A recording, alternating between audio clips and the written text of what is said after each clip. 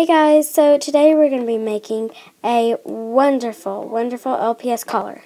The materials needed are rubber bands, and that's it. So you take 2 rubber bands, and you put one through, kind of like you're making one of those ordinary bracelets.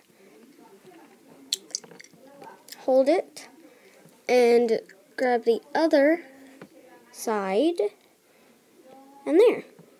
Just like that. See? Kind of comes apart.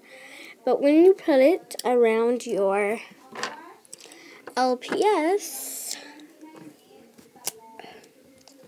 you have a nice little collar. As you can see, I also use it on this husky with the blue and black. Oops.